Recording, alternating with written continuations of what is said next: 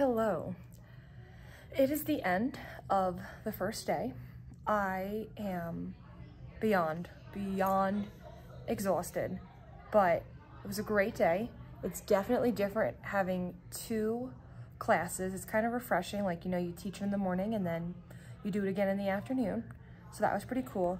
I guess I just want to quickly do like an overview of what each day is going to look like, or what it did look like if it's like today and I'm not recording till the end of the day. But yeah, I guess I'll just dive in. So the first thing I had the students do, I have like a pile of things here, was we worked on, today is my first day of school, and these were crowns that they worked on. And then the final product, I know this is gonna make me look fabulous, looked like this. So this was the final product. So they were really happy to work on crowns, and I just, you know, similar to here, I just cut construction paper and we put it around them and measured, and they really liked that. And it was really cool to like see them develop rainbows, and then some of them would like, I'm gonna flip this over. Some of them, oh, this is upside down too, awesome. They colored the wrapper black to make it look like Crayola crayons. So I just thought that was pretty cool of them to do. Then shortly after we worked on that, and like we did morning meeting first, I should clarify, like a little get together and like about your teacher. But then we read A Letter from Your Teacher on the First Day of School by Shannon Olson. And the activity that we did with it was the This Is Me, My Name Is. And so I haven't really figured out my doc cam yet. And then I was fortunate enough to have a para taking photos on my phone, so I couldn't like use my phone with the Apple TV to use it as a doc cam, because, you know, you could technically do that. So I showed them mine, which is here. I know this is a stunning replica. And basically, I'll flip it over again. I spoke to them about finding their people colors. And so you can actually see here on that pink and then the blue, every table has a container of people colored crayons.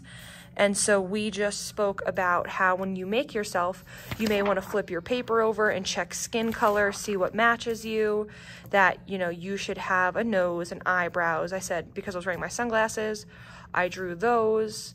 And then we also talked about when you write your name, that because you are important in your first letter gets an uppercase letter, but everything else is lowercase. And so I immediately saw changes because I had them put their name on the back of the crown, and a lot of them were writing all uppercase. And so it was really cool to see that shift happen nearly immediately, where they were copying what they saw on their name tag. And like a couple of kids even like freaked out, and they were like, I can't find my skin color. And I was like, okay, like hold on. I said, I'll come over and help you. And like one boy, we ended up mixing two colors, and he was so funny. He's like, I have to do that for like my whole face. And I was like, yeah, dude. I was like, do the lighter color and then go over it with the darker color and like see it. And he was like, okay. And I was like, how about like you draw the eyes first, the nose, the mouth, and then you have less to color in. And I was like, do you see like mine, the eyes are white because I drew the eye circles first. And he was like, oh, okay. So like that was pretty funny. So I gave them a while to work on that. And then I told them I had like a little surprise for them. And conveniently, just so conveniently, my morning power and my afternoon power were able to like subtly create the jitter juice. And then while I was reading the story, like they were doing that for me. So like the kids were so into the story and just being on the other side of the room, they didn't see the para. But we read First Day Jitters by Julie Dannenberg. And so we enjoyed that. I told them there was like a little twist at the end. They were like an ice cream twist. And I was like, no, like the ending is not what you expect. And so they thought it was very funny that Sarah Jane Hartwell is the teacher and not a student. And then we had the jitter juice, and I told them the sprinkles, like that I like nonpareils that I put in, confirm that the jitters will go away. And then like two girls in the morning class were like, now I have even more energy. And I was like, well, good thing you're switching classrooms in 20 minutes and then you're going to recess. So like if it really hits you, you know, my co-teacher has to survive 20 minutes. But it was really interesting. The two groups are very different, and that's not a bad thing. They're just different. I'm so tired. Like, I just want to go face plant my bed, and I probably will do that. But the last thing I want to share is a flip chart came, like our PTO, which seems to be like the kindest group of people ever. We were able to send them like a wish list, and they purchased some things for us. So I'm going to flip this around. I just wanted to make sure I was past like student names. Sorry if that was really close. But we now have an easel in here, which is awesome because tomorrow one of the activities we're doing is brainstorming how to help the main character. And I didn't want to have to write it on the whiteboard. And because I haven't like totally figured out the doc cam because it just wasn't a necessity last week, which I guess it should have been, but it wasn't. I'm really happy to have the easel now that I can just write on, and we can come up with reasons on how to help the character, which they can then transfer. They all want to start science. They're like, when are we doing science? And I'm like, soon, just like not this week. Like, I have to teach you school. But yeah, it was great. And so because I'm so prepared, I get to leave right now. Like, I mean, the kids left like 30 minutes ago, but then I had a boy lose his backpack, and so we went around the whole school with his family trying to figure out where he could have put it, and it's gone. So I don't know, hopefully someone realizes they accidentally took it and they return it tomorrow. But I'm going home to sleep. I am so tired. This was a great day, but oh my gosh, I just really need some sleep. So day one was a success, but it's very tiring, and I'm looking forward to tomorrow, even though I'm so tired. I will get more sleep and come in tomorrow bright and cheery-eyed. So hope if you're having your first day soon that it goes great. If you already had it, I hope your school year's off to a great start. But I'll check in soon. Have a great rest of your day. Hi, I have this propped on a planner, a laptop, container of push pins, a book library stamper, and leaning against a water bottle. So I'm hoping you can hear me. It is nearing the end of the day. I'm wearing a highlighter to help my English language learners. Matches my shirt. So we have an hour and a half long after school, like, professional development today. So I wanted to quickly make this before I pick my kids up from specials in a little bit and just show you guys what we did today. So definitely smoother today. Like, transitions are a little bit better. They lined up a little faster. They cleaned up the room phenomenally. I just realized I'm on front camera, so I'll have to make another video where I show you how clean this room is. But we did 2 stories today and then worked in our like early finisher packet that I made, which I'll grab a copy of. But basically, first things first, we read Our Class as a Family. We just talked about how this looks very similar to the story we read yesterday, which was A Letter from Your Teacher on the First Day of School, because same author and illustrator paired up. Then we completed this worksheet, which says draw our classroom family, and then there's a sentence frame. I can show my classroom family that I care by blank. And our easel came yesterday, which could not have come at a better time. And so we brainstormed how to be a family, and we talked about how family is not just the people that you're related to by blood, and like there's a little message on the back of the story too that says that, and the story also reinforces that you spend most of your time at school when you're this age, you know, 7 hours a day, 180 days a year, that's half the year. That's half the year.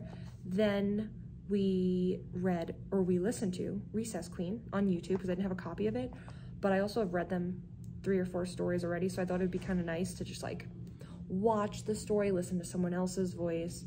And then it also kind of gave me some time to work with my para. We put Velcro dots down for name tags in the morning class, and when my afternoon para came, her and I talked about how to set up the laptops, because once they dived into the independent work, we were doing laptop setup because we're giving our iReady diagnostic starting tomorrow. So we watched Recess Queen, again, went back to the easel, did some raining on our brain. It was brainstorming, how could we be nice to Mean Jean? And so then we completed this worksheet, how to be a recess friend. And so we said, you know, after reading Recess Queen, draw a picture of you being a good friend to Mean Jean and write how you can be a nice friend at recess. So we're also required to send things home every week of student work.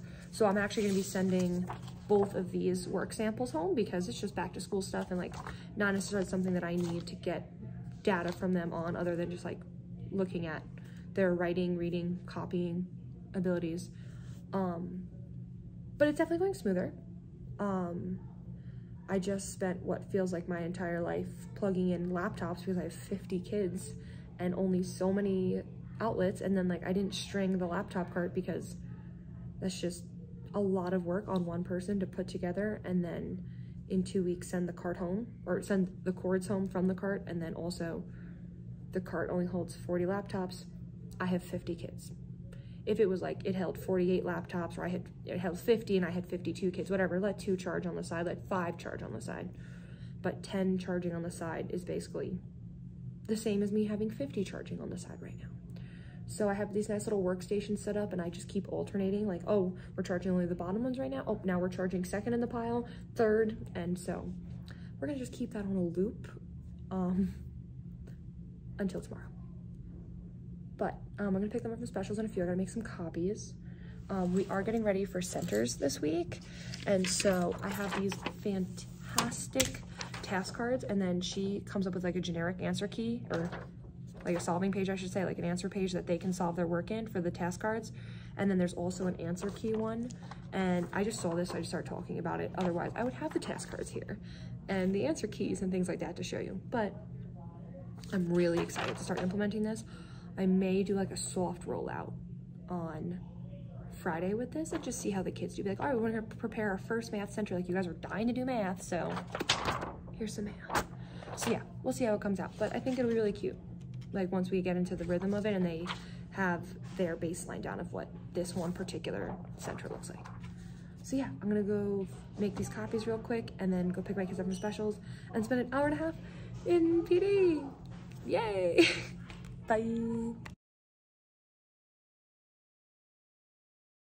Hello, I think this is on me.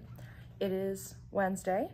We had a great day today. We had a real fire drill, like someone pulled, you know, the drill, whatever that happens. We share a building with a middle school, so who knows if they did it or one of our kids, but my class was outside for almost 30 minutes. They did an awesome job.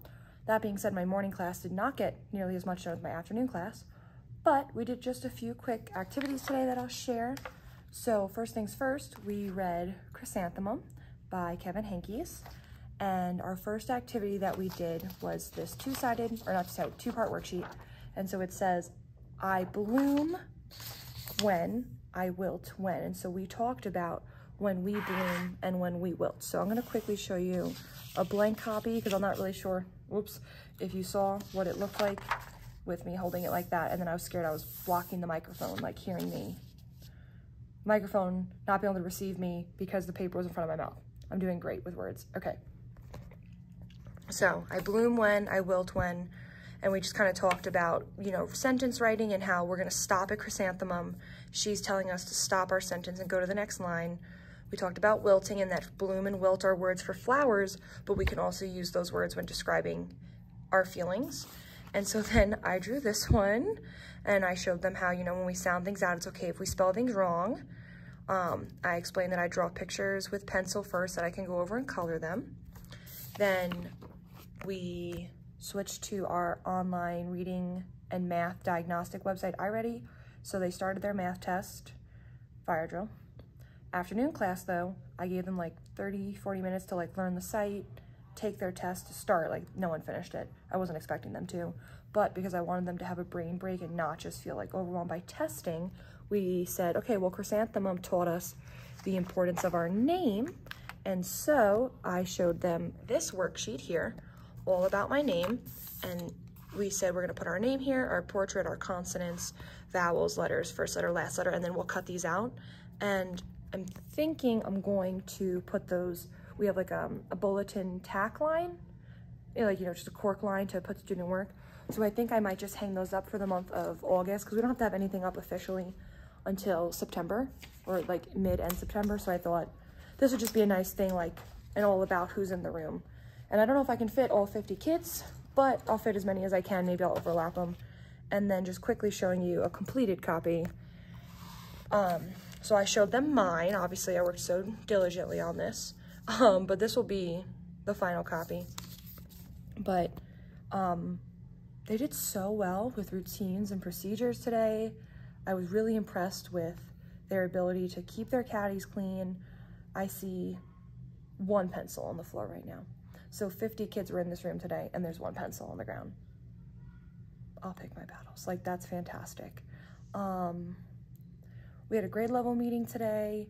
More kids did their job today because our morning meeting focus was how to take care of each other. And so we talked a little bit more about the importance of jobs and how doing those helps our classmates. And my biggest task tomorrow is probably going to be getting Friday folders ready. So every Friday we send home student work and announcements and such. So I have to just stuff their mailboxes. Right now I have a bunch of papers that are going to go home and it's just gotta be done. But I'm gonna head out and I think tomorrow's gonna be another awesome day with them. Like, they're really doing a good job. So that's pretty cool. All right, happy Wednesday. Bye. Hello. I'm doing a quick combined video of Thursday and Friday. I have ordered a new cell phone holder, adapter, whatever you want to call it, for my tripod so that I can stop having different angles and different volumes of me speaking because, you know, the microphone's going in and out based on where my hand is while holding it. But a quick overview of Thursday and Friday. Thursday was really similar to Wednesday, but yesterday we read A Case of Tattle Tongue and we continued working on A Bug and a Wish. So we had our picture of something that bugs us, or I'm sorry, a picture of a problem you have solved. The other side was a bug and your wish. So that was really good. I'm gonna turn over for a second so you can see that. So, like I said, draw a problem, picture, oh my goodness. Draw a picture of a problem you have solved before. And then on the back side, it bugs me when this thing happens. And if it's regarding a person, I wish you would please blank. So we talked a little bit about problem and solution as well with this. Okay, then Friday, that's today. Oh my gosh, okay. So we read, I'm sure that was a great angle for a second there. So same author, Julia Cook, we read My Mouth is a Volcano, and how the main character, Lewis, thinks he is erupting because he doesn't realize it's the word interrupting. So we did this worksheet that says my mouth is a volcano and what they're going to do if they feel like they're going to erupt or interrupt. So one more time. Here is the blank copy. My mouth is a volcano. And then there is a typo. I can't do anything about it other than maybe draw them in on a blank copy. So then this was my copy. And we talked about finger spaces. We talked about sounding out what we hear, that it's okay to make mistakes. I did have an activity planned for the Pigeon Has to Go to School because it's the first week of school. There was no time to get to this activity, which honestly I'm very happy about. I would rather have too much to do than idle time where they're causing a ruckus in the room. Again, the room is so clean. I did clean up a little bit of the room because we did our first folder pack up today and it was the hottest mess we've been all week. Granted, I threw a lot at them at once and they did adjust pretty well, but I'm gonna quickly just pan around the room so you can see the differences. So over in this back corner, there was the cube organizer here next to the bathroom door, the small one underneath it, which the small one is still there. And then next to the rainbow cart was our mailbox unit. And so the purple table basically just got swallowed whole because of that. They were eaten alive by the children as they engulfed the area. Some of them forgot that I said to pack up at your desk, like take all your papers and pack up at your desk. They were like packing up there in front of the mailboxes, so that was a hot mess. So even though I don't exactly love it, the mailboxes are here. I may not keep them facing me. I may actually turn them around and face the door. I'm gonna see how the sink and water situation works out. And if kids start like sticking their fingers in crap. But I'm gonna continue prepping the rest of the week in a minute, but I will share what we are doing. So I already put in my Monday draw, like that's how productive I've been after school today. So I have these Do Now worksheets from Angie Olson, Lucky Little Learners. And so there's a row for each day of the week. And then we'll go over it. This will just be their warm up. Like literally you have 2-3 minutes to answer these questions. Okay, bring it down to the carpet if you need to, or stay at your seat. I'm putting it underneath the board and we're gonna talk about why the answers are what they are. And then I'm beginning to print some center work. Centers are gonna be really slow this week. So I have this worksheet here and there's another one on the back that I can show you. That'll be for the first 2 days and we have off on Friday. And then Wednesday and Thursday's worksheets are here. So I'm gonna flip that over so you can see it as well. I'm gonna move all these picture books that I have to go put away. They were in my file drawer, if that counts. So this will be for Monday. We do Bridges Math, so these are supplemental worksheets. And then the back, and then same for Wednesday, Thursday. So again, a worksheet to go with the session, and then this. And so I don't love wasting paper like this, but until we understand how to do centers, they have to be separated. And I thought a packet of 4 was just too much. But normally I'll just do a 2-sided because they're gonna go to this center when centers are truly in action only twice a week. So they'll have to do front and back when they have it, rather than getting a chance to do 1 sheet each day. To prepare for centers, other than those worksheets, I have our Scoot game ready for the week. So this is subitizing, and I have to go quickly make a modified answer sheet for my different abilitied students. And then the last thing I wanna show you before I log off, at least out of this video, is this system here that I have with my drawers. And so as I'm done with things throughout the week, like it might be originals, it might be my version of something, extra copies, what have you, everything goes in there. So I just took the picture books out of there. And so I don't forget, I'm actually gonna put them back in right now because I 100% will forget to put them away if I don't put them here. And so I'll empty that every Friday. Anything that's due for the next week is in here. This is actually for 2 weeks from now because I was being productive. Monday's review sheets are ready. And then anything that might need to be copied throughout the week. So like here are all those center papers again. I left the originals in here so that when someone inevitably loses it, I have copies ready to be made once a para comes in or I have, you know, lunch or prep. So I'm gonna finish organizing all these things, get the things filed, and then put the scoot cards all around the room and make the modified keys. And then it's Friday, so we made it through the first week of first grade. They did a spectacular job. Really excited to be in this new environment and do all the things. So yeah, and then the next time I make a video, I should have my tripod thingy. So it'll be a much more smooth video experience. Happy Friday.